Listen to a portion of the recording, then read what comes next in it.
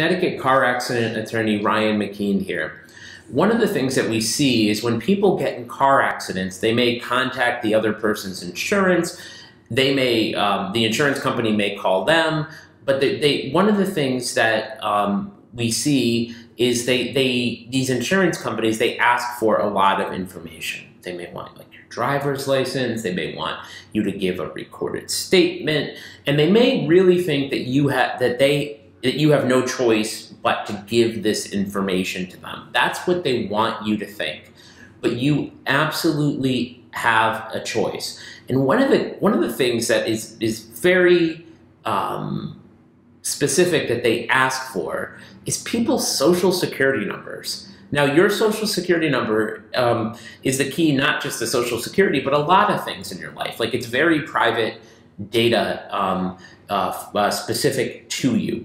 And why they want your social security information is a few things. So they can report you to state agencies, so they can report you to Medicare, so they can report you to Department of Administrative Services, so they can run claims checks because they have access to databases where they can say, oh, okay, with this person's social security number, I can find out all their medical bills. So I can learn things about them that I otherwise couldn't learn.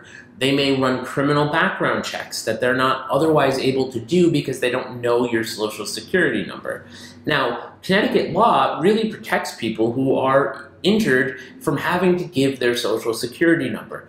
Generally speaking, in the interrogatories, if a case ever got to litigation, which may or may not happen, that you only have to give the last four of your social security number, and it's really just primarily for Medicare reporting purposes. Understand that there's an obligation to report claims to Medicare. There may not be obligations to report claims to other government agencies, but there is one to Medicare, and it's not even a question that they can ask during a deposition.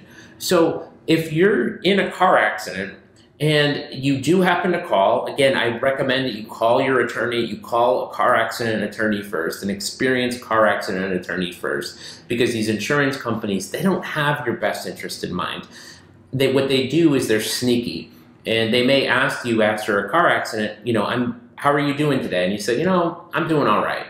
And what they do is they have that, and it's a recorded statement, and then, 3 years from now, when you're in a deposition or you're on trial, they'll play it back and say, well, you say you're so hurt now, but you said you were all right the day after the accident. And they try to nitpick and, twist your words when you just said all right, as in I'm not dying, or I'm being polite, or I don't really want to discuss how bad I feel, or I have a whole bunch of adrenaline flowing through my body, and I'm not feeling the pain that I did come to feel 24, 48, 72 hours later, okay? So you don't have to give this, and you especially do not have to give your social security number to these people. There is no reason for this in handling your claim that they have your social security number. They just want to use it to invade your privacy and to use it against you any which way that they can.